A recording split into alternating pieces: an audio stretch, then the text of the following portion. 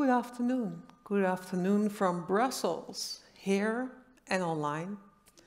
You're actually in a hybrid event now, so we have a limited number of VIP guests present here. Thank you. And there are many of you watching online and in this webinar. Welcome in the Herman Terling building. We want to thank our host, the Flemish government, het facilitair bedrijf, for hosting us. And we want to thank you at home or in the office for joining us from all European regions, because we have participants from Denmark, Germany, the UK, the Netherlands, and of course, Belgium. That's actually one small advantage from this Corona COVID period, that we can actually join in large numbers, and that's why this webinar is in English. So, for the people entering the webinar, we are counting on you to participate and make sure that we have a lively discussion afterward. But I will get back to that later, because we have some introductions, of course. My name is Marianne van der Zanden. I'm a brand manager for Cubic Wall Systems.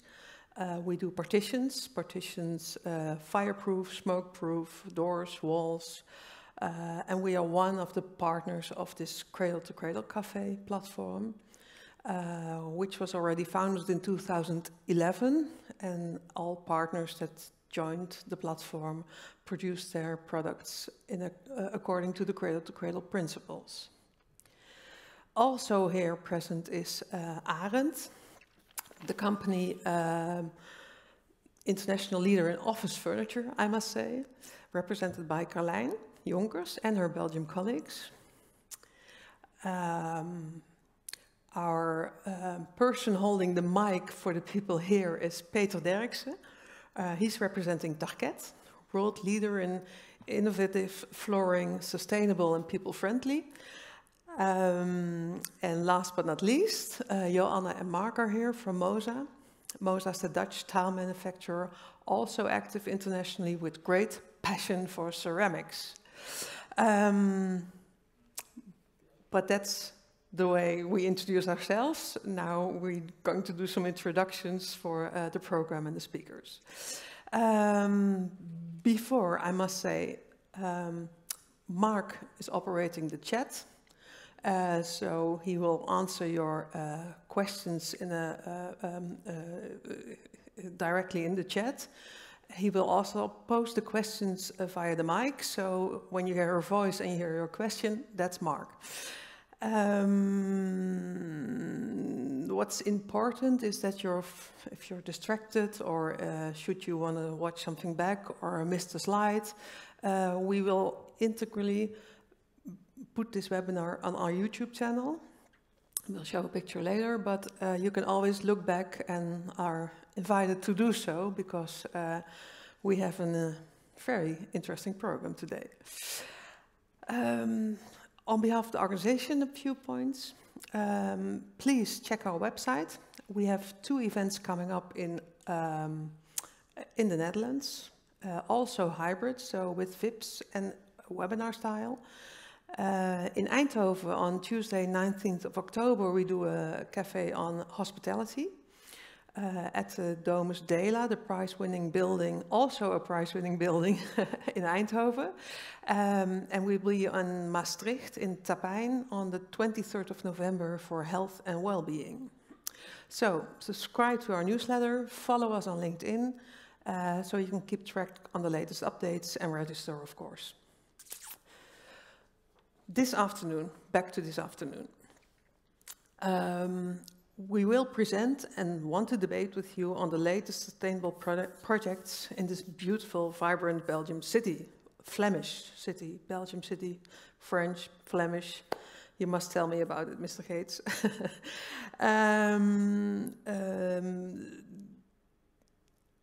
We hope, even if you're in your desk or in your office or in your home office, that you will get a glimpse of these new projects here in Brussels, so you can at least enjoy what you see on the slides. And there'll also be a short movie of the Gare Maritime, so hang in there. Today's subject will bring us more on how the Flemish government wants to be a trendsetter in circularity. It aims for 2030 to realize their goals instead of 2050. And being a good keeper, it aims to guide the total estate patrimony towards a sustainable future. And we had a discussion just now, it's all about just moving, reusing, refurbishing instead of buying new stuff. But if you buy new stuff, do it cradle to cradle proof, please.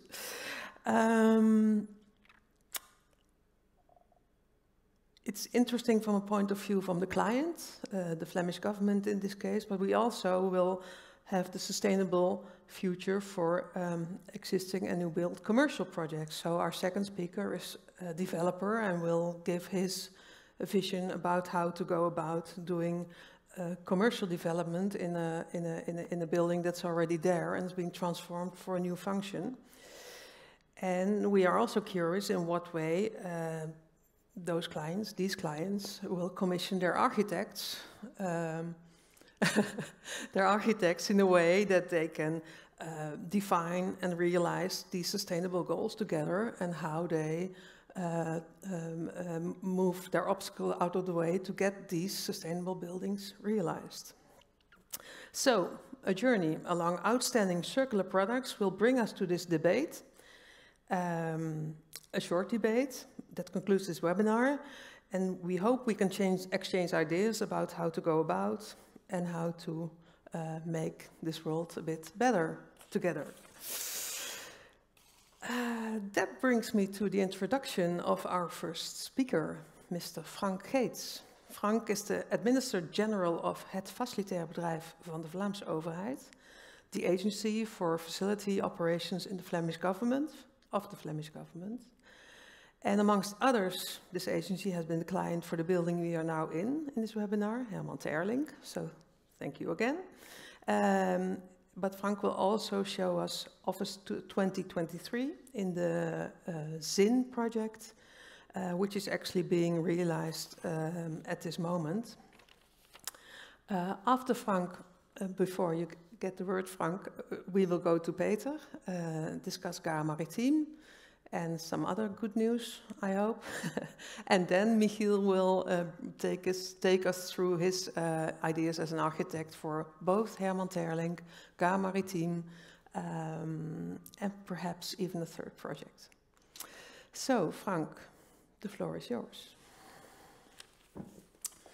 Thank you.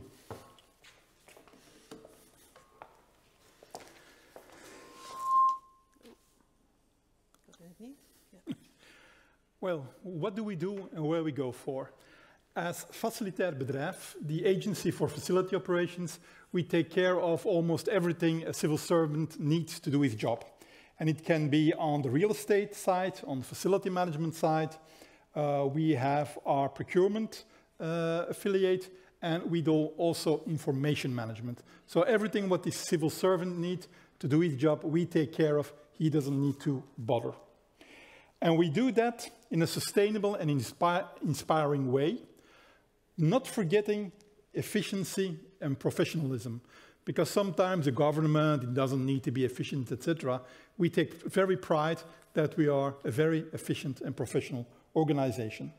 And yes, we want to create a sustainable and inspiring work environment so that our colleagues can excel in whatever they do. And building together the government of the future is a very nice brand name for us, because we're not only building, but we're also really building. Now, Sustainable Development Goals, I think you know them, or all of you are familiar with it. And then when you look into that, everything we do in this agency always starts from one or the other SDG. Because instead of saying we do a lot of things and we attach some SDGs with it, we do the reverse thing. We say, what are we going to do for each individual SDG? And then, of course, if you look at some of them, yeah, it goes about circular, fully accessible, innovation, reuse of materials, close the cycles, etc. You have the 9 and the 12, but we also take care of the other ones because we want to go to a zero waste building, we want to recycle the water, we want to do something about food waste, etc. So these SDGs for us are the inspiration in all the things we do. Now, we are very proud that after being an SDG pioneer, and that's nothing else than saying we're interested, we want to do it, we want to learn. In 2020, we became the first SDG champion here in this country, which means that we are now in a kind of transition period. We're still not yet there where we want to be at the end, but we are growing towards that. And our goal is to become next year, or maybe the year after, because COVID sometimes makes things a little bit more difficult. We want to become the first SDG ambassador in this country. And that's the reason why I'm going to talk in a lot of different seminars, etc., because we really want to spread the word what these SDGs can mean for your operations. And we do it in everything we do. Because if we make contracts to buy clothing for road workers, we don't want that they are fabricated by children. So again, it's an SDG. If we buy fish for our cafeteria, we want to make sure that it's a sustainable breed. So we are not going to sell anything which is not safe, which is not environmentally friendly. Now, I think most of you will know what it is. Sustainability, we go around to the 5 Ps, because besides people, planet, prosperity, I think also peace, but also partnership is very important, because we can't do it by ourselves, and we don't want to reinvent the wheel every time again. Now, circularity, and this for me is what it all says. We used to have a linear economy. We bought things, we used them, and then we throw them away. Then we said, maybe we can recycle them, but recycling still costs you a lot of energy, a lot of effort, and a lot of euros, because you're downsizing the quality of the product. So we need to go to that circular economy. Not only in circular building, closing the material loops, but we really need to go to what we call systems thinking. We don't need to say, what are we going to do with that glass? What are we going to do with that? We really need to take a very holistic approach in that. And when we then go further, we will no longer buy stuff which isn't cradle to cradle. If we make a new building, every new material will have to be certified, unless it's really not possible. But we will make a lot of partnerships to develop new products or to adapt products to a cradle-to-cradle system. We call it perfect circularity. It doesn't yet exist. It's a goal in the future. But if we look at our Zin project, we already reach more than 97%. So we're not so far away from it. So our circular approach is that we said in our mission we want to be the most circular facility service provider in Flanders, sorry. And we started doing that and focusing on those things where we have the biggest impact. Where we as a government, by investing things or being the showcase, we can change eventually the market. We close cycles, but we also spend a lot of time in actively communicating about this, because we want to inspire not only our colleagues, but also everybody else who is going to do some projects or some contracts or whatever. And we've already seen that in certain areas that we created new business models. An example of it is we all recycle paper. You put it all together in a big bin and you recycle it and you make cardboard of it. We now recycle separately the white copy paper. We put it in a separate bin. It's being picked up by a company it goes straight to the paper mill, and they make, again, copy paper of it, white copy paper. So we close the loop because we're still printing sometimes, but all the paper we print will go back to the mill and will become copy paper, not cardboard. It's new.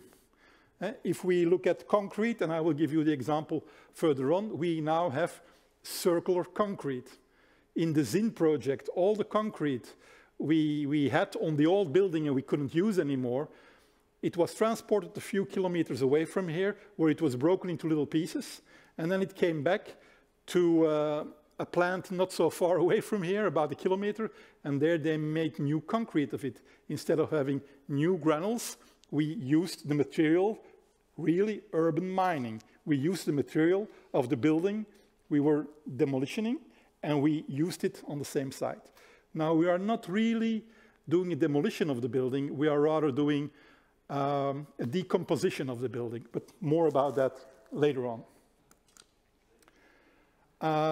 And so our focus is there, for instance, refurbishment of furniture. We say if we need furniture, we move the furniture like it is. If it needs to be repaired or refurbished, we will do that. If we can use that furniture in another way, like a desk which can't move up and down, we'll use as a table somewhere in a cafeteria. And only in last instance, we'll buy new. And if we buy new, it needs to be cradle-to-cradle certified. In every public procurement contract we make, we need to build in the circularity. That's the goal. We need to have 100% circular contracts. Water, catering, I already talked about it. Waste, we are now doing selective collecting, but that is not the end phase. The end phase will be that in our next building, it will be a zero waste building, which means that we will have no waste. And for instance, that the waste of the kitchen will be transformed into a gas, which we will use to produce our own electricity. So we want to really not having anything leaving the building anymore, which means that maybe a can of Coca-Cola will no longer be tolerated in our building because it creates waste. And so are a lot of things we need to think about. Energy, we need to strive for CO2 neutrality. And of course, we have a lot of pioneering projects, and I'm very happy that as a government, I'm allowed to do that. So I'm allowed by our ministers to say, well, try it. We need to go forward here in this country, so you can do experiments. You're in the Herman Terling building. We're now here for almost 5 years. A nice picture of it. And this is one of the projects we did, circular furniture, circular paper. We already discussed about it. So even from desks, we make walls or vice versa. So we really try to see that old furniture, which can no longer be used as furniture, that we still use it as a material, as a where you can build other things with.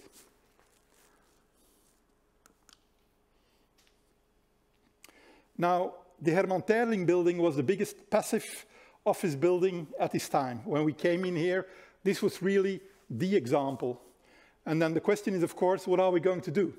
Are we going to make a copy of this building, or are we going to try to go further than this? And then we said, well, let's try, and we'll see whether the market will jump on it or not. And we were lucky. We found somebody who wanted to go the whole way with us.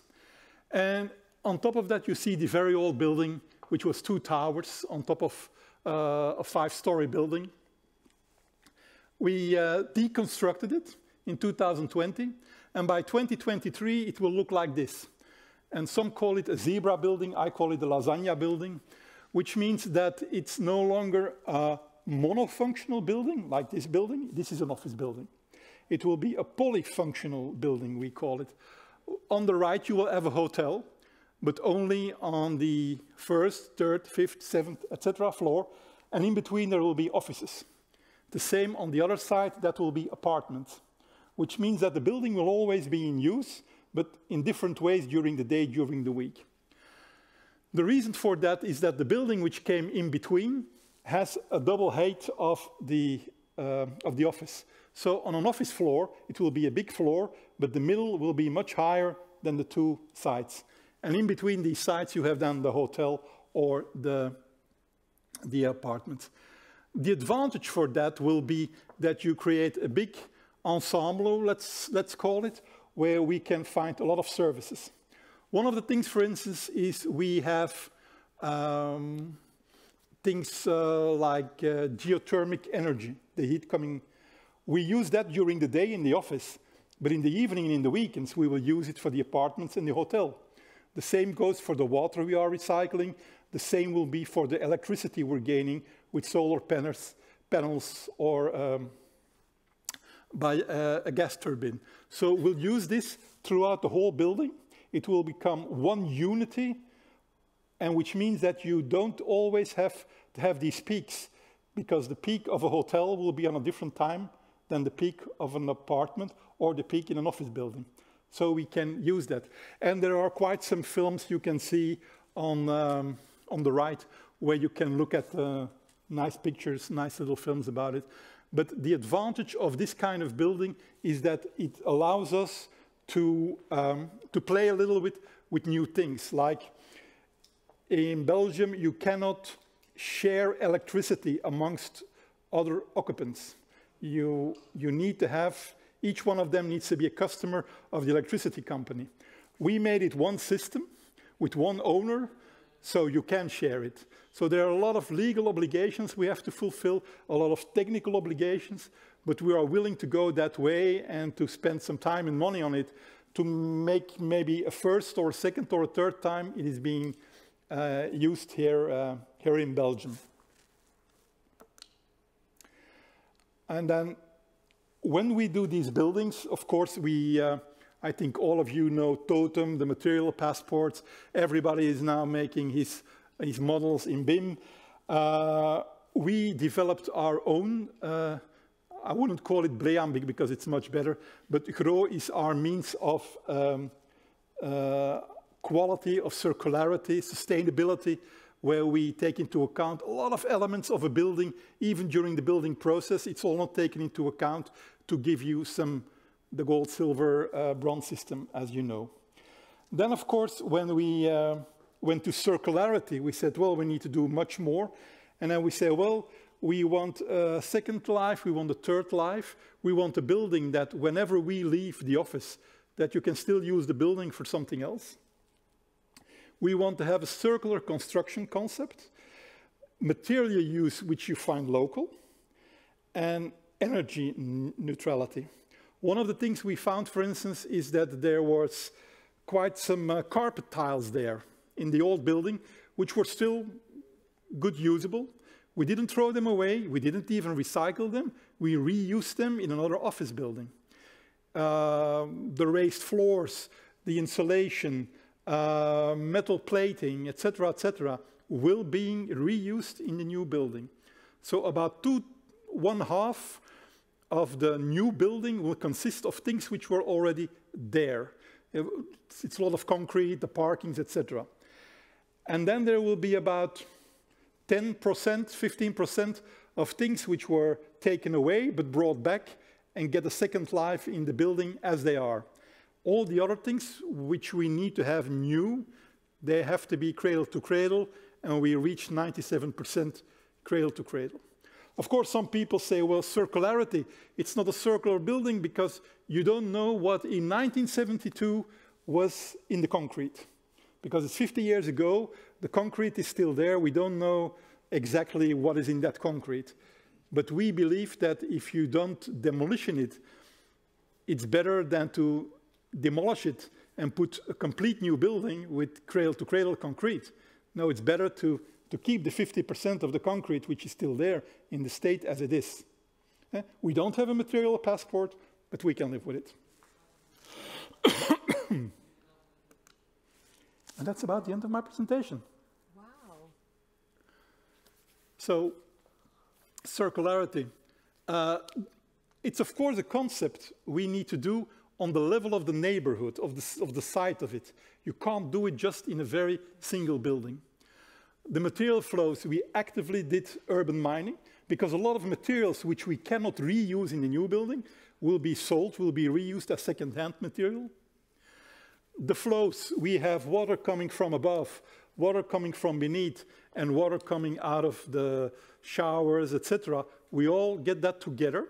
We filter it, we clean it, and then with that water we can have about 60% of the sanitation water of that building.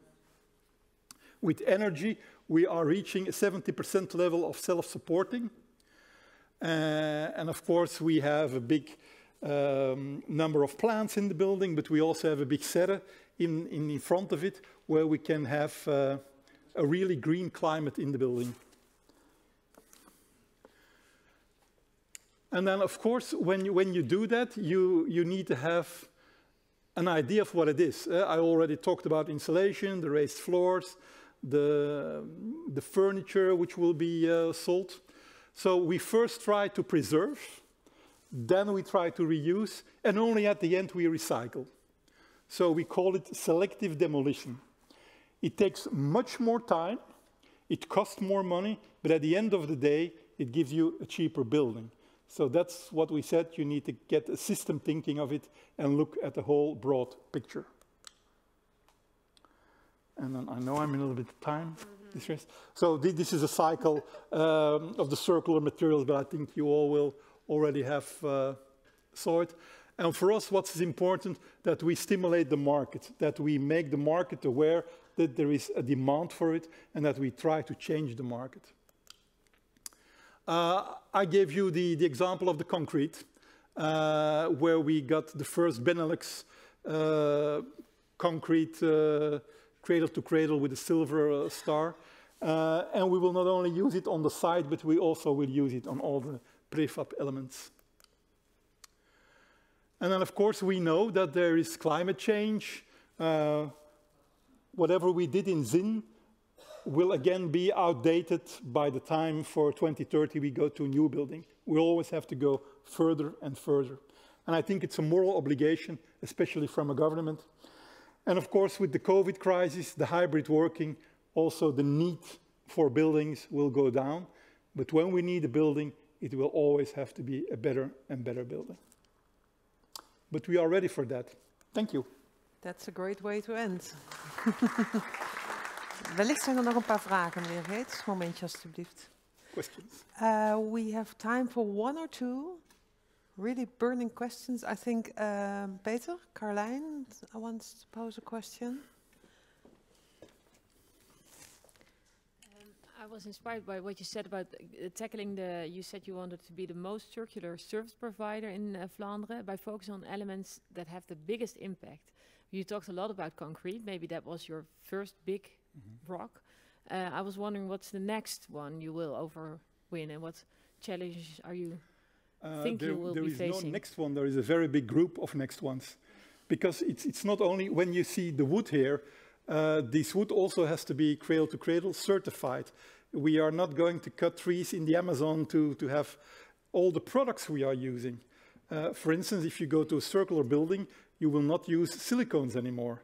You will bolt things together instead of gluing things together. So it's every element we have in that building. We created 36 products, cradle to cradle, which didn't exist before. So it's not only the big thing like concrete, which is 3/4 of the mass of a building if you look at in tons, but it's also all the other things we needed. It's like the garment of this seat. It all has to fulfill that cradle to cradle coffee. Which makes me wonder, Frank, if you say try it, what went wrong? But perhaps that's something for later on. That's for later on, because we're still building. I mean, something cannot go wrong. It can be improved, of course. But what went wrong? That's also a question I would. But let's save that one for later on, because it's time for the next speaker. And our next speaker is Peter de Deurpel. Which is the developer of GA Maritiem representing Extensa, of course. They commissioned Michiel Riedijk. It's a remarkable project. It's a prize-winning project. Peter, we prepared this while you were in Cannes, picking up your beautiful award there. There was an architecture award from the Netherlands last year. There are multiple awards. And today, even the Realty Summit is happening in GA Maritiem today and tomorrow. So there's a lot of attention and a lot of compliments, perhaps even from your branch. So would you care to take the stand and perhaps share your good news with us as well? Because there's more good news. It's yours. Here's the... Thank you. Is this work? Yes. Good afternoon. First of all, some breaking news. Since yesterday, we are not Extensa anymore, but Nextensa. Nextensa, as we have made a business combination with Leasinvest. Leasinvest, a real estate investor.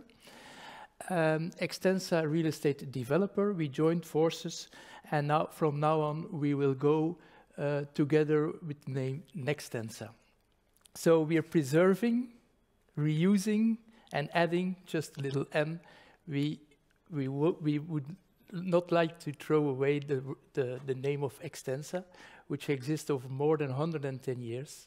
It was formed at that time for the extension of the city of Antwerp. The name comes from Extension et Entreprise Anversoise. At that time, it was in French. But we wanted to reuse that name because it stands for the same principles today, the extension of the city. But today, unless we have a lot of land still, we don't exploit it anymore. We're now focusing on the cities. ESG driven, because our sustainable development goal, the main focus is creating sustainable cities and communities. So the social aspect is, of course, also an important one. And there we have to be, first of all, we want to put the bar very high as a USP in the market. Of course, we also want to be challenged, and we have been challenged in this building by the Flemish authorities. And that's quite a challenge. We learned a lot about it, and I will come to that later on for when I talk about the sense and nonsense of certification. The local standards have also their importance, and the bar was already high. Secondly, the importance of scale. We're focusing now on two cities, the extension of Luxembourg and Brussels with tour and taxis. We want to create here a new community with about 1,600, at the long term, of course, 1,600 units, apartments, offices, part of it retail, and of course, from which the tour and taxi has known the events, and to create a low car site. You have here a view on how it will look like within 1 year, because next week we are starting to create the ponds in the middle of the site, because it's not only about buildings, it's also the infrastructure which has its importance, the landscaping. The total area of the park is about 9 hectares, and that is also, of course, a compensation of the more dense areas, as you can see at the right-hand side. So driven by ESG and a focus on reusing buildings, structures. As Frank already said, where you can, we have to avoid demolishing. And I heard the minister this morning at the real estate fair.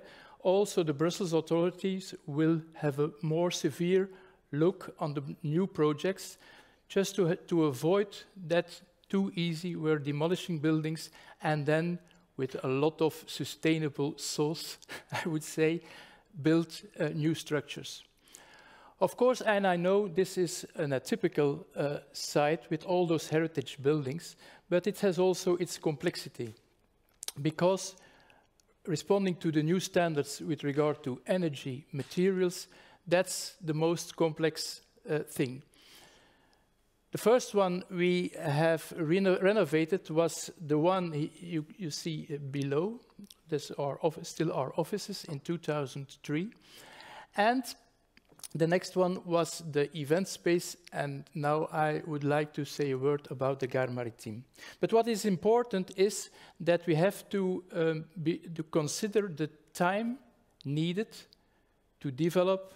In real estate, we need a lot of time. So we have to challenge each other, and that's what we have seen here also. For one building, it easily takes 6-7 years. The competition for this building was 2011, has been delivered in 2017. When you talk about the whole site, we're talking about 20 years. We bought the site in 2000, and we haven't finished yet. So it takes time. So we have to dare to set very ambitious goals, because technology goes fast, society goes fast, and the environmental assessment methods become always more severe. So it's not wrong to set very high ambitions, and then in the meantime you have to be agile and flexible. But if you don't do that, once you deliver, you're already too late. So the complexity with the heritage buildings is, of course, first of all, with regard to energy. A good example for that one is the Gare Maritime. And we have the ambition with Tour and Taxis to be as independent as possible from the electricity and gas distribution. This building, the building next to it, from the Brussels Environmental Services, they both work on geothermal energy, Gare Maritime as well. There we go to about 150 meters depth, but there is no gas entering the complex. Two major aspects. First of all, authenticity. So we have decided within the group not to demolish any building, even the smallest one in the park. We will not demolish it, but we have to think about reusing it. That's the first important thing, just to avoid CO2. Secondly, the social aspect, inclusiveness. This means that we have to attract as much as possible, and that's a very difficult exercise for this area, to bring also the people from the neighborhood within to use the park, etc. But not an evident one. With regard to the buildings themselves, we have also set the ambition that for the next developments, the second one will start within 2 months, to put it also on geothermal energy. In total, for the whole site, we produce about 4,000 megawatt hours electricity with Herman Terlink, with the Gare Maritime, the largest, let's say, sun installation in the Brussels region. In total, 4,000 megawatt hour. But the problem is how to deal with it when there is an overflow. And that's why we have decided recently to create an energy community. Because there, I think, the authorities will need to give us more flexibility about that. And that's one of the possibilities. When there is an overflow, we can use it for instance, the more social apartments. So that's one thing, and therefore you need scale. So I'm a fan of large-scale projects, because then you have, of course, much more, you can set the ambitions higher with regard to electricity, but also with regard to, for instance, water. This building hasn't been connected because all water has been reused, buffered, but for the whole site, we have decided, and it's an investment, to create under the Avenue du Port, the Havelaan, to create a direct connection to the canal, because we don't want that, of course, first of all, we reuse the water, then we buffer it, but if there is an overflow, not to put it into the sewer, because in Brussels, malheureusement, we still mix wastewater and rainwater. So we don't want our rainwater to be purified in the installations, because we all pay for it. Not only for that reason, but as a principle, our rainwater goes directly into the canal with the collaboration of the Port of Brussels. What are those measures that we have implemented in the Gare Maritime? As you know, or maybe not, the Gare Maritime was the biggest freight station in beginning 20th century. All those buildings have been built between 1900 and 1910. And the challenge was the building was too big. It's about 280 meters by 140 meters, so it's about 4 hectares. But one day, we had a small plan from the architecture office, Netelings Riedijk, and we said, yes, that is the plan that we will execute, because it respects the building and we can reuse it almost completely. But we added some extra measurements with regard to sustainability. First of all, the new constructions within the Gare Maritime are all built in wood, about 10,000 cubic meters to avoid about 3,500 tons of CO2. We learned a lot about that because the construction process was more a logistic process. We avoided failure costs, and I know it's an atypical one because the roof was already there, but it had also an impact on the waste management. The speed of construction, Michiel will tell us about the different volumes. About 10 volumes have been created into the station. Each volume took about 8 to 10 weeks only to build it completely. Safer and quicker. We also built in about 10 gardens, 3,000 square meters indoor gardens. Maybe that's a little bit not natural, but we used the rainwater from, of course, that immense roof to have drainage for the 10 gardens. As I told you before, about 140 meters depth geothermal energy, so there's no gas entering it. Transport as much as possible by the water using the canal.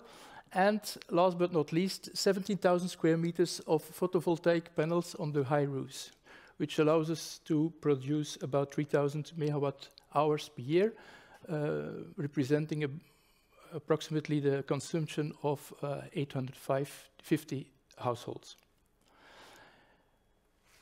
With regard to our vision and why do we do this, first of all, it's a USP, yes, but also our tenants, they force us to do so because they have also their sustainable development goals and they ask us for our building, what is the consumption, how much of the energy is green, is locally produced.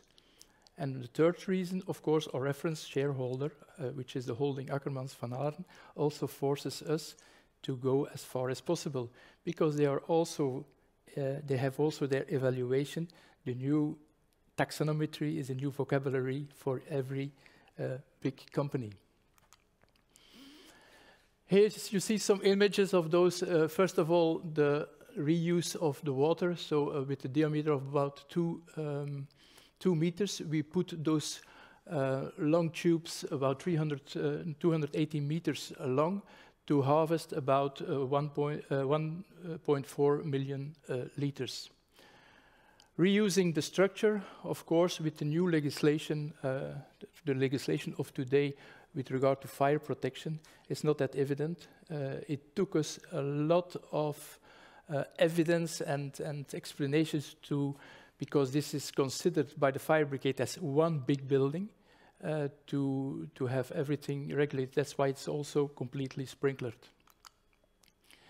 Here you have some views of the different modules, so completely built in wood. As you said, well recognized nationally and internationally. There is someone in our company who is gathering awards for this one. We're proud of it. The next step, this is also a first preview, I haven't shown it before. It will open by the end of October. Why I'm showing you this, we will integrate a food market in it because we want people to get out of their offices and also to come together at noon and in the evening. And for the facilities of this, we also want higher ambitions. We have chosen AB InBev as operator, and I think we can learn a lot of the Flemish community, the Flemish authorities for that one, because that is not our specialty, but we want, by quality assessment, be sure that also the waste management, the maintenance, the use of the products is in line with our sustainable ambitions within the Gare Maritime. So to resume, first of all, the importance of scale. I think I know, that's why I'm trying to conclude with this one. The importance of scale, I've given the example for water, energy, community, etc. It's not easy, and I hope that authorities will not, first of all, split different areas to bring it to the market, but to allow that development of scale. The impact of recycling complete structures, of course. If not necessary, do not demolish. The importance of off-site construction goes very much safer and quicker. The increased impact of materials, of course. In this case, it was the massive use of wood. The sense and nonsense of certification, if those instruments like BREEAM, in Luxembourg we use DGNB, they have, of course, they sense also the local handbooks, but it has to be used as an instrument, not to tick the box afterwards. Why do we use the international standards? Because the investors ask for it. It's BREEAM in Belgium, and it's NWEL for the comfort, where Luxembourg is more oriented to the German DGNB. ESG as a common driver. As I told you, the tenants ask us, give us the figures about energy consumption, locally produced, etc. And if all those boxes have been ticked, then of course there is also the value for our own as an investor, or maybe other investors, because it will be rented much quicker. Maybe not at a higher price. The market determines the price, but much quicker. We have the example in the heart of Brussels now in the Rue Montoyer, the Montoyerstraat, where very quickly we build there an office also in wood, that there is an interest directly to have that building rented. I'll give you a small overview of the buildings of Tour and Taxi, and I thank you for your attention.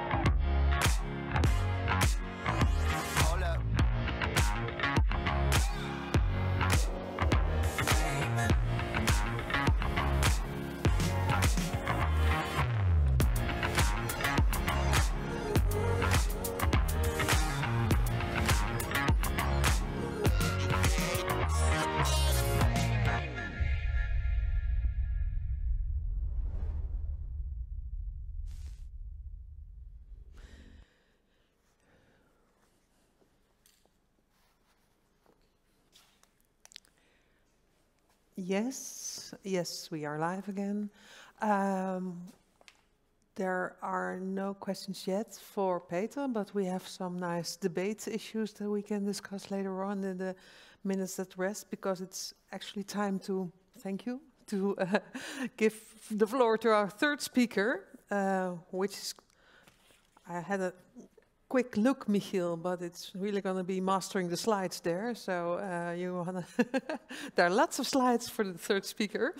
But Rotterdam-based Neutelings Riedijk Architects, you're working in a lot of major projects here in Brussels. We've seen Gare Maritime, we've seen Herman Terling from the client perspective, but now the architect will give us the projects from his side. And we also have a little scoop in a way, because there's news about a third project here in Brussels that Michiel is working on. So, Michiel, if I can invite you.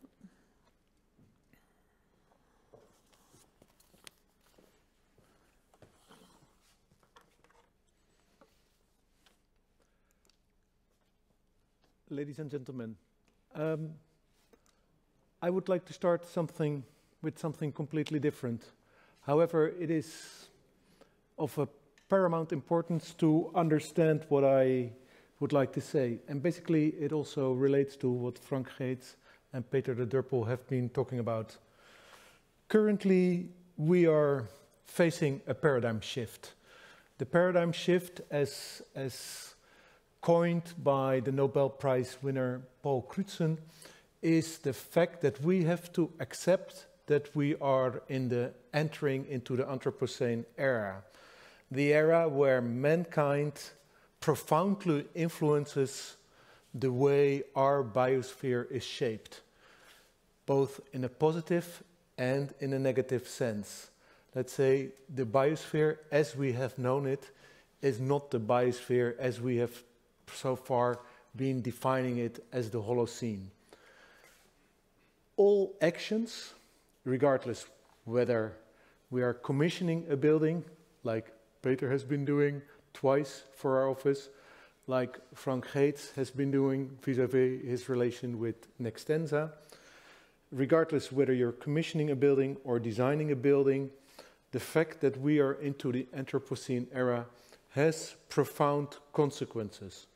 And we as an office are still, let's say, trying to internalize that and trying to understand what the consequences of this paradigm shift might be. Sustainability as such is a very long, or has a very long relation and is very long part of the thinking within our office. One of the first and maybe one of the most emblematic sustainable buildings we have been designing in the 90s was the Minnaert building for the University of Utrecht. And it was a building that entitled or was commissioned for all physics departments of the University of Utrecht. And what we were aiming at that time is that we would make a building that was in a way appealing to all 5 senses.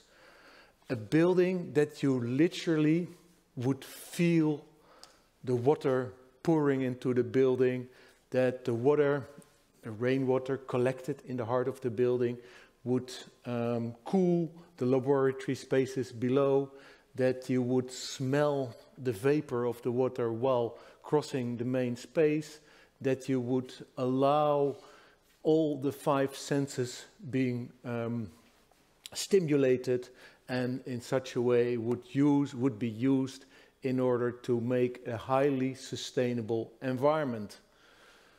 This was 25 years ago, and when we started designing this was almost 30 years ago, and we always were searching for a relation between sustainability and the way the haptic and tactile qualities of architecture could find a synthesis between sustainability goals and the way you would shape your environment.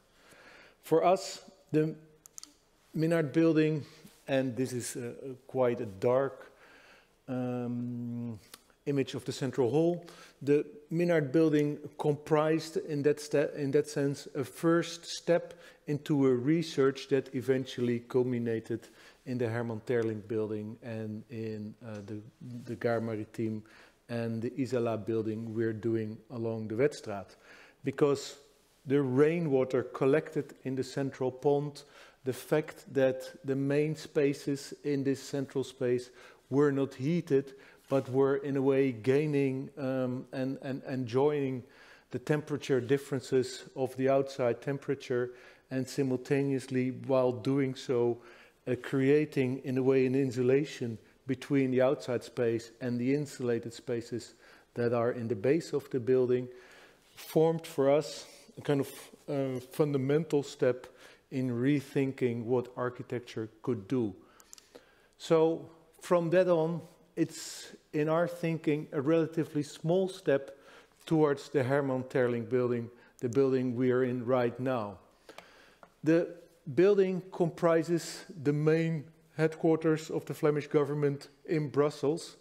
But again, what is key in this building, that it's again a balance between large inside pockets, accommodating green, accommodating lush nature in the heart of an office space, simultaneously surrounded by insulated office spaces as well.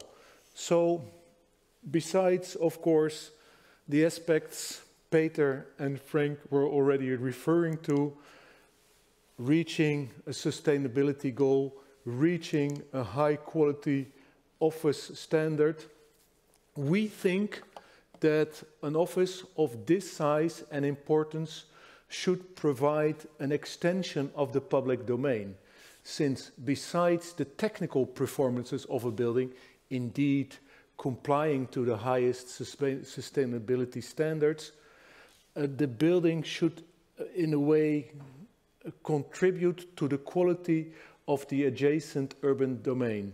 The reason why I'm showing this rather difficult slide is that you have to imagine, as you might recall the movie just shown by Peter, is that we have in front of our building, we have the famous Entrepôt Royal, and within the heart of the Entrepôt Royal, there's a longitudinal street that stretches all over the long axis of the building.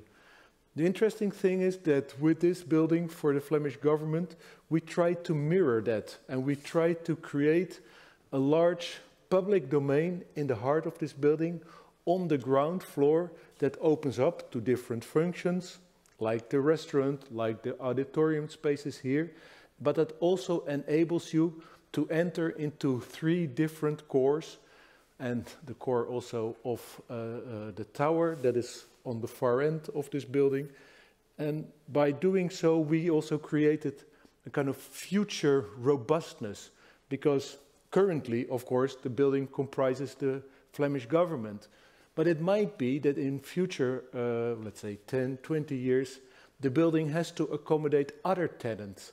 And by having the cores stretched along this inner street, we were able to propose to both Extensa and the Flemish government a building with a future robustness that relates to the quality of the city and also relates to the quality of the neighborhood that surrounds us. So besides, of course, coming to kind of excellent technical performance, we would like to argue, as we already have shown in the Minard building, and as we are also showing in this building and in the Gare Maritime, that prolonging the urban development, prolonging the qualities of the neighborhood, offering inner gardens, offering inner streets, is simultaneously part of a kind of integral sustainability thinking that all buildings should offer, according to us. I won't recall the slides already shown by Frank Gates, but what is important, of course, is that this inner quality and that this passage, let's say, stretches from light pocket to light pocket and in a way forms a sequence of architectural events that tie together the different elements within this building. After Peter and Frank, it's rather difficult to explain this again. So hopefully you will study this. But basically, of course, this building offers an excellent performance in terms of sustainability. It was, according to the Flemish STAR system, an excellent passive building at the time that we have delivered it. Of course, technology progresses, time progresses. Both Peter and Frank were referring to the fact that we should lift the bar. We still think that the technical performance of this building, in compliance with the green and the public nature of the base, still offers, in our case, a reference and a paradigm shift in the way we perceive architecture for such a large office venue. Related to that, and if you might have walked around it, you could have seen a poem by Charlotte van den Broek installed in the building. We think that it is of paramount importance that within the building of such a magnitude and size and performance, art pieces should be integrated in such a way that they contribute to the identity of this place and of this building. The Gare Maritime. Of course, a lot of things have been said, so I will try to tell you something that you do not know yet. Indeed, it was a very large freight station, and it consists, in fact, out of 7 longitudinal halls, 3 high halls, 4 lower halls adjacent to that. And basically, like Peter de Durpel already just explained, the main strategy of the sketch we've provided to Extensa is that we proposed to have a kind of radical division of open and closed spaces by proposing 10 new blocks in the side base of these 7 halls and 2 smaller blocks at the far end along the Picardstraat. We were able to develop a beautiful covered city where it never rains, and we've provided a long covered rambla, so to speak, that stretches from the Picardstraat towards the park in the heart of the Gare Maritime. I will show you that on the next slide. So basically, by liberating the 3 middle bays, so this high middle bay and the 2 lower bays adjacent to that, by liberating them from a programmatic burden or a built programmatic burden, we were able to provide this large plaza which can be programmed in whatever way Nextensa imagines. And currently, of course, there's this large real estate fair going on. Here you see that strategy in a way summarized in this section.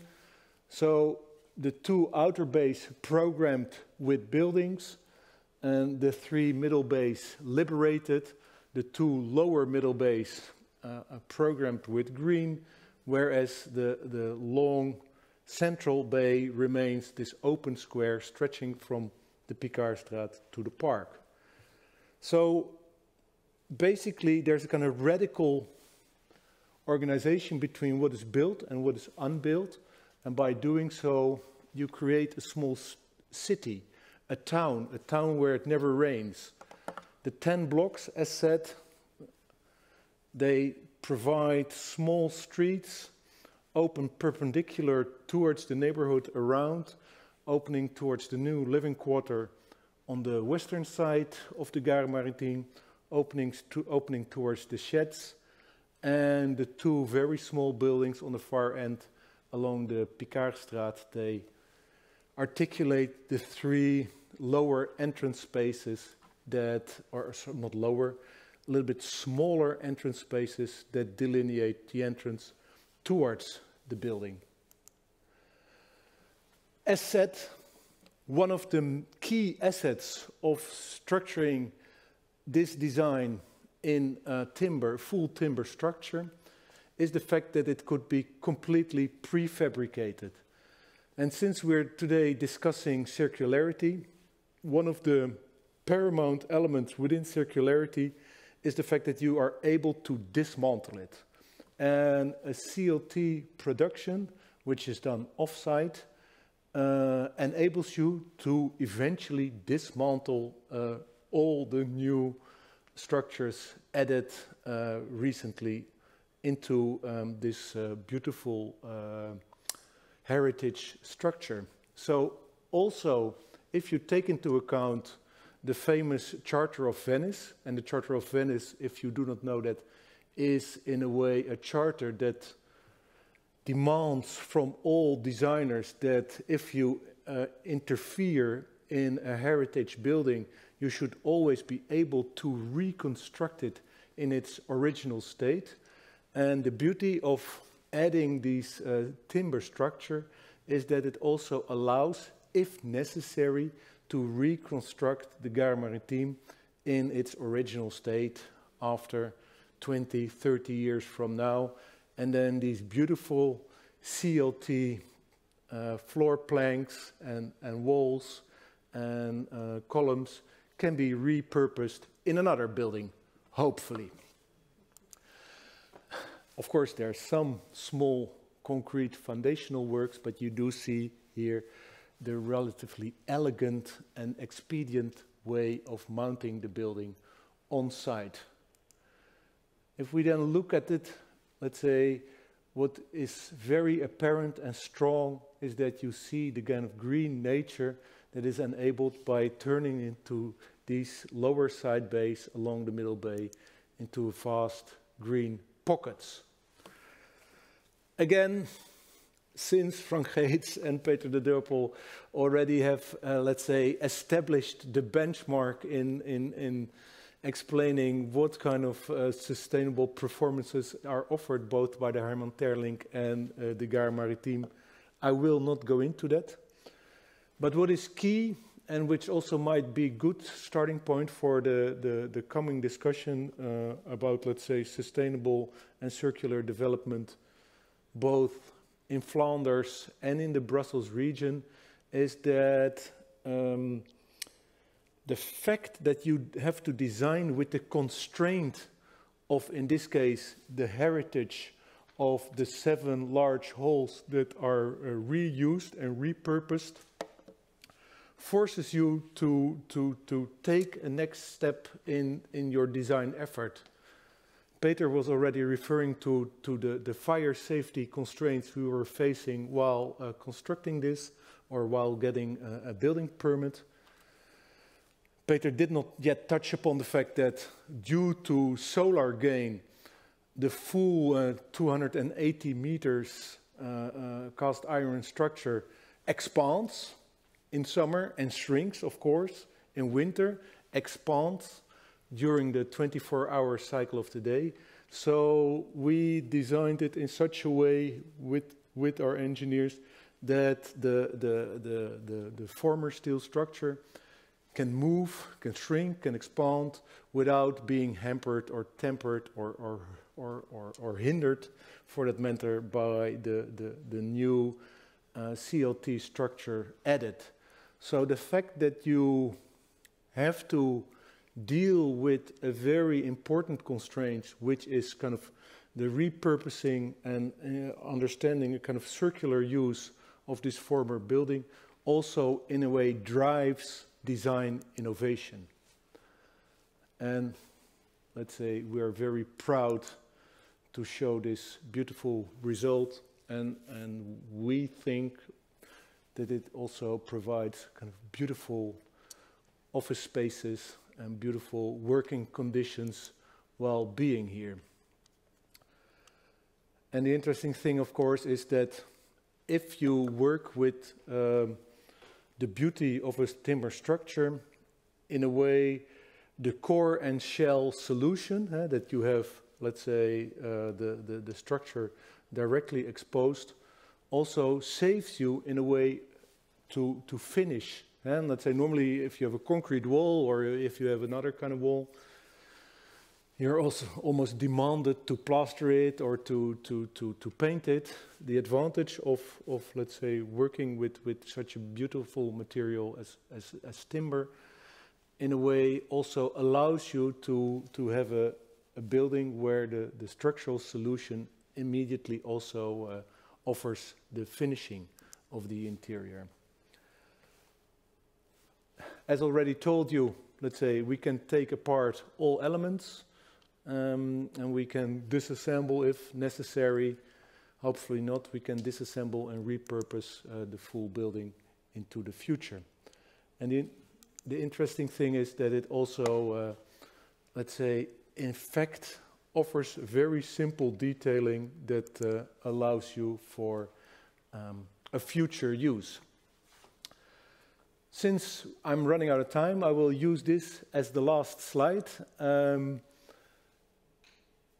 fact that the building offers this generous public space, offers a space that is in a way without programmatic burden, I would argue that one of the most circular and sustainable solutions are in this picture. That counts for the Herman Terling building, but it also counts for Gare Maritime. In a way, one of the constraints of architecture is that a lot of spaces are always burdened with the programmatic limitations. The interesting thing about the gardens in this building and the gardens in the Gare Maritime, that due to its size, due to its generosity, it invites everybody for a different use, but it also is robust in its kind of future development and the things it might offer to everybody in the coming future. Thank you very much. Thank you, Michiel. If I can invite you to sit behind the table, please. Also, Frank and Peter, you can sit over there.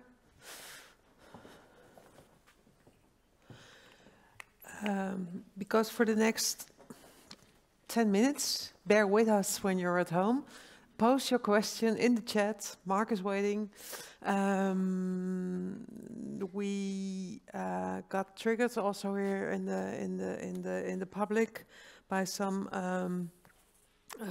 Well, you mentioned your tenants and you mentioned your the way they demand their that their surroundings, their work environment is also sustainable. But in what way, in what sense are they willing to also invest in those better buildings, in better climate, in better work conditions, Peter? Because, well, as they say, sustainability can also mean more costs, more investment from your side. From our side, but we also saw that from their side, with their proper finishing works, they also are prepared to invest more than usual. We have some good examples with, for example, the company Accenture and also Publicis, that they went also in the same direction, using wood, using that that kind of materials, which are not the cheapest one. Yeah. And what is their reason? First of all, of course, also their ESG program, but also the war for talent. They want to follow our way to attract people, because it's an attractive place to work. Yeah. And that was certainly the case for those two that I just named, because there is a war for talent for consulting, for marketing and communication offices, and that's also a reason for them. Yeah. And does that, as an investor in this case, and as a project developer, does that also result in your tenants actually paying more per square meter, as it is? There's somebody saying no now. Pay more? No. The market is still the location, first of all, and you can force the market. But the speed of, and that has also its value. We managed now to fill all the office levels for about 82%, and we are under negotiation for the rest of it, at quite some difficult times, because there is a lot of free office space in Brussels. So that has also its value. Yeah, it's very attractive, of course, to work and play here. Yeah. Does the Flemish government also invest in the sense of being the user of such a building? Well, I think when we go into buildings, we spend quite some money, because the war of talent also is true for us. Only in Dutch, duurzaamheid hoeft niet duur te zijn. Because if we are going to have these sustainable buildings, you really have to rethink it. I'm not saying these are additional costs, but these are costs which replace other costs which we don't need anymore. I must say we don't pay more rent, But on the other hand, I believe that if you don't have a sustainable building anymore, it will take you much more time to find a tenant to rent it, because nowadays the good companies or the good governments, employers, they want to have sustainable buildings. And also your residual value of a building will be much higher in the future. But let's not forget that demolishing buildings, these old-fashioned buildings, demolishing them will cost also a lot of money, which with this sustainable buildings, you just demount them and you build them somewhere else. So I think if you look at the total picture, this kind of sustainable buildings doesn't need to be more expensive. And in any case, they will be the buildings which attract tenants, which will attract the right companies. And maybe the other buildings will become more and more empty. Absolutely, yeah. But if you look at you as a user of this building, and Michiel tried to tell us about the future-proofness of a building and always being able to also get a new tenant for it. Isn't there anything that you as Flemish government or office users in your building want to have to build their own brand, their own feeling? This is my work environment. That's actually opposing Michiel's idea of future-proofness that every new tenant can get in. Are your buildings more anonymous because of with regard to the future? I think they are more anonymous as what they would have been in the very past. We will of course put our logo on it, we will do, but we are not looking something different than what the market is requiring. If somebody else would come into this building, they would be able to use it without any problem. I totally agree, and it's. I just want to add that it has to be an inspiring environment where co-creation also is motivated. We have some good examples, and one of the other tenants is the Universal Music Group that we have, and we are looking now for synergies. Bosch Siemens House Grade the same. How can we collaborate within the whole complex? They're not staying in their modules, but they see is there eventually synergy with the other tenants and with us as the owner. And that's a very interesting story. Sure. Are there any questions in the public? Peter, would you care to hand over the mic somewhere or to put the mic in somebody's... Yeah, I had to add something which was just mentioned by Peter and Frank, is the fact that banks are, but also large insurance companies, are changing as we speak right now. For instance, we have the discussion on frozen assets in relation to the large oil companies at this moment. What you do see happening is that banks demand for a very sustainable building in order to finance future buildings. And I would argue that let's say the bar raised by the Flemish government and raised by Nextensa is also influencing, in fact, the financial world. And as what you're seeing right now is the fact that if banks demand for a sustainable development, otherwise they will not endorse you with the financial assets necessary to eventually build the building, that is quite a change. And I would argue that if all these things are gradually changing, we are really seeing a paradigm shift. More awareness and more shifts, But it is also striking that it seems to happen on the private sector side instead of on the government side, except for, let's say, what the Flemish government does, but in the Brussels region at least, for the Brussels region that does not count yet.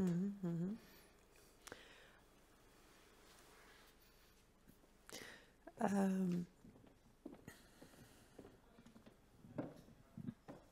was wondering, since you all three have different project approaches, which might also lead to conflicts, how did you manage to overcome those conflicts, or were there any conflicts at all? Maybe it was all peace and heaven, it could be, but I'm wondering, how did you overcome the conflicts in the collaboration together. Or perhaps, if I may add, in collaboration with a contractor who is not eager to use the materials required and trying to. Let's say, in both Gare Maritime and in the Herman Terling building, we did not encounter conflicts. We, of course, have different roles in the execution process. And let's say, the contractor has to deliver on time. We want the highest quality. Extensa and the Flemish government also would like to obtain the highest quality for a fixed price.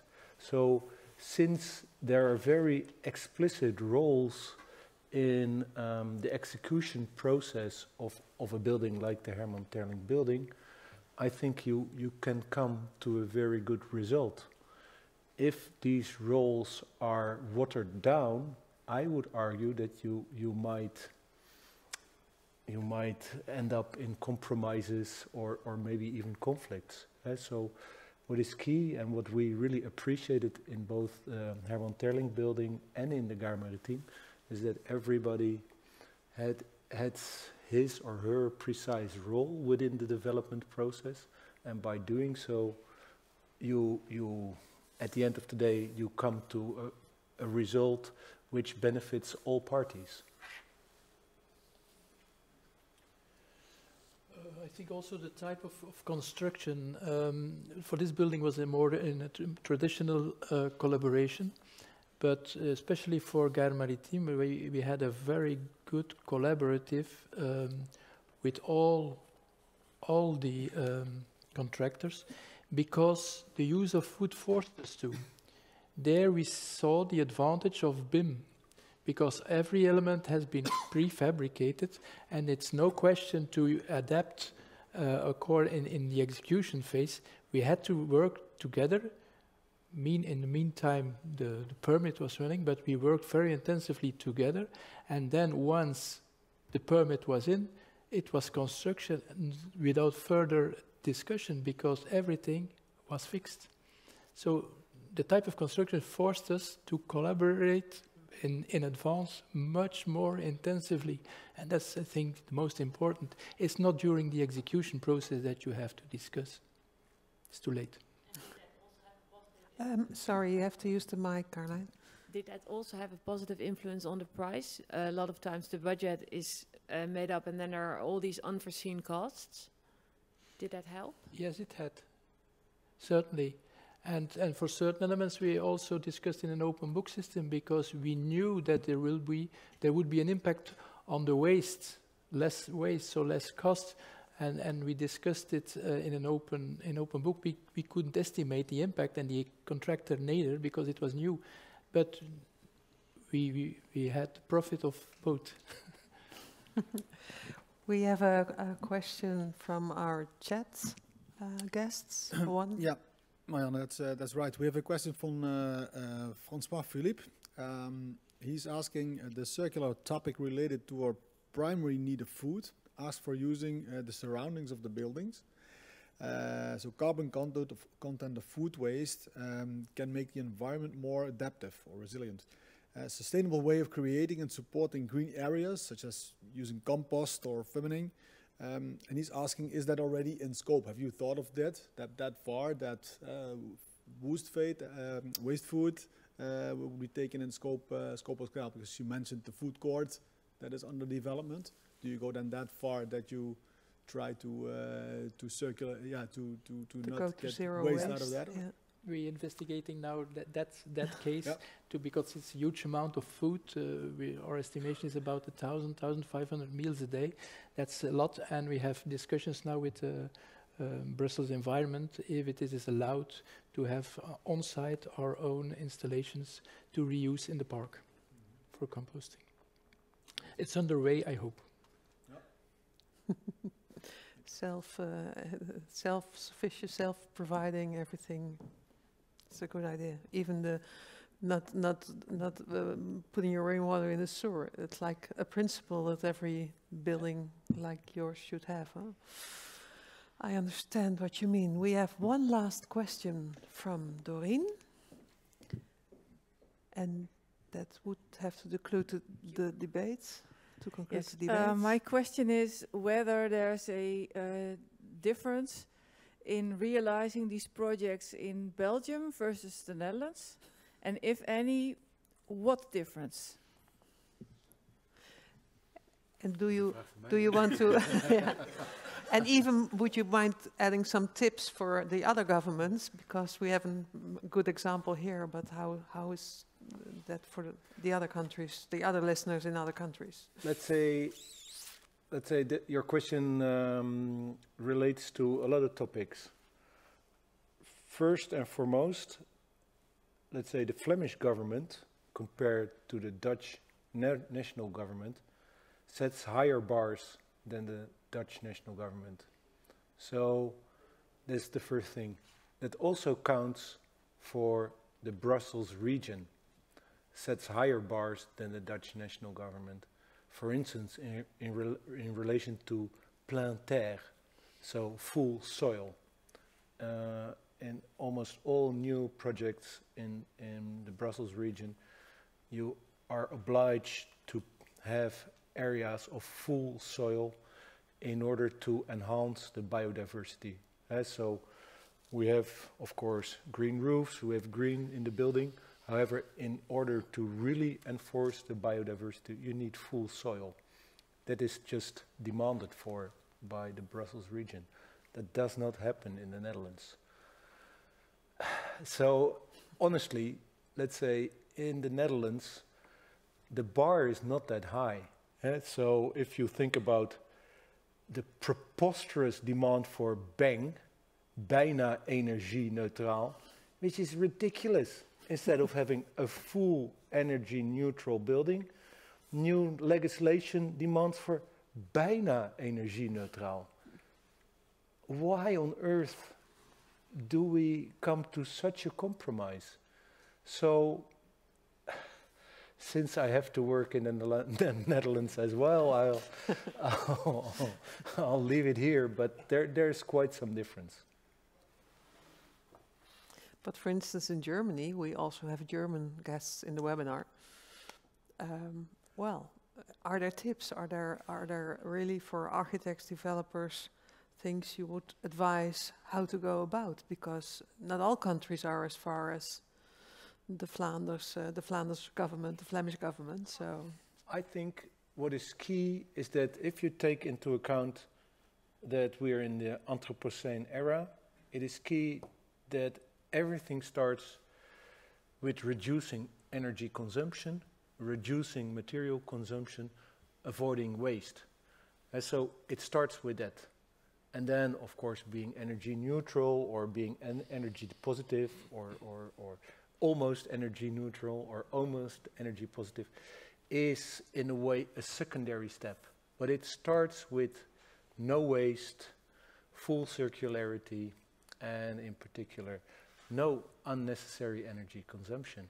I would say that is the key message, regardless the secondary design steps. Yeah. And another key message I learned from you is repurposing drives design innovation, which we as parties in the market, you said the market must also respond and must respond quickly. There's a lot of innovation ahead in that sense. Yeah, so you should be in a way, let's say, enforced between brackets to innovate. And the Gare Maritime is a very good example of that.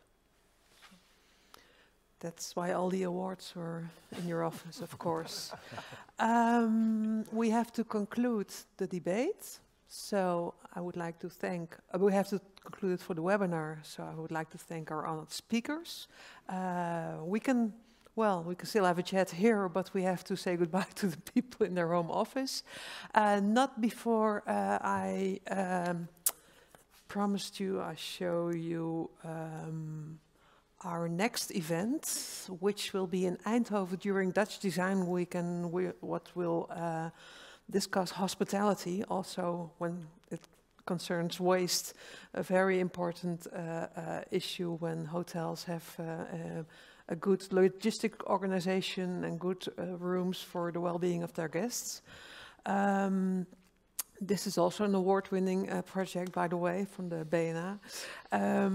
That's on the 19th of October, Tuesday. Please save the date in your and join us there. We will, of course, have all the guidelines, but we do have room for a number of VIPs, and we will also have a webinar. And then we will go to Maastricht on the 23rd of November, and we will have the University of Maastricht presenting in Tapijn, which is a former kazerne, which is now being used as an educational building. We will have the Maastricht University presenting their latest onderzoek, the latest research on good air quality for also office people. We will have the architect of the building show their plans. So please join us also here in November, probably, hopefully, with lots of more people. Subscribe for our newsletter. Look at the LinkedIn page. This is a screenshot of our YouTube channel, where you can also have a look at the other webinars we hosted this year and last year. And we want to thank you for joining us all. So that concludes the webinar, and we hope to see you next time.